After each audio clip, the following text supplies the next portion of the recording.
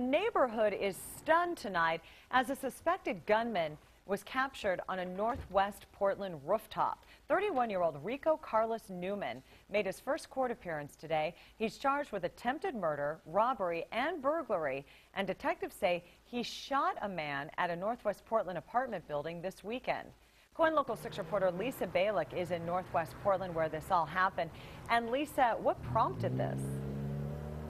They don't exactly know, but there was a robbery involved for sure. Now, friends of the victim say that they don't believe that he knew Newman, who ended up right here on top of this roof. But Newman certainly has a criminal record. We heard gunshots go off, and my son raced down the stairs to find out where they were coming from. Tammy Martin couldn't believe what was unfolding right outside her front door here on Northwest 26. Her teenage son went running outside. My son saw the guy. He's like, "Get back to your house unless you want to get shot too." My son's like, "I'm backing off, I'm backing off." While Rico Newman was running to get away, witnesses living at the Fairmount Apartments tell me they ran to help their 40-year-old neighbor who was shot in the midsection and his leg in an enclosed courtyard of the complex.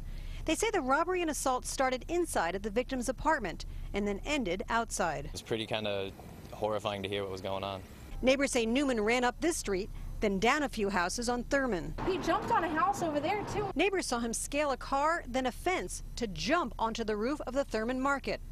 Police used a flashbang grenade to try and get him down, but they finally had to go up to arrest him. Clearly, from his court appearance today in a wheelchair, Newman was injured during his attempted escape.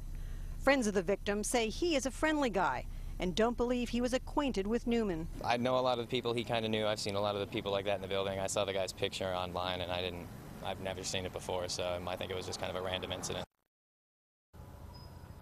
Now, the victim is in serious condition, and we understand from friends here that they want to hopefully visit him very soon.